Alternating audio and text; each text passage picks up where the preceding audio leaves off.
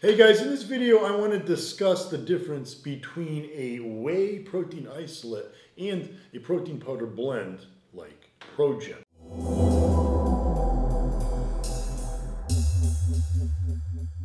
Now, most people are aware that whey is a beneficial protein. It's one of the most effective for muscle growth. But the confusion is that whey is the best protein by itself. While whey is a high quality protein powder, one of the issues with whey protein is that it's very fast digesting. Now, this is a benefit, but it's also a downfall. When you take just a whey isolate, only whey protein, you're getting a very fast digesting protein. So it spikes protein synthesis rapidly and high.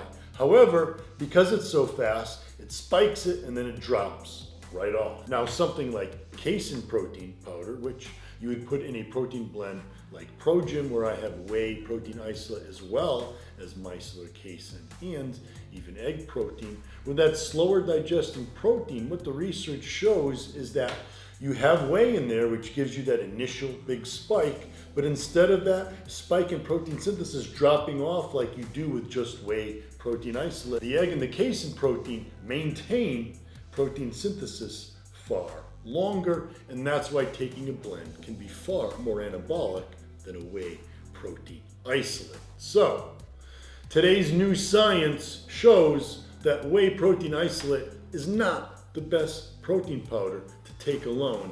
You're far better off using a protein powder blend that uses both whey and casein, if not whey, egg, and casein protein powder.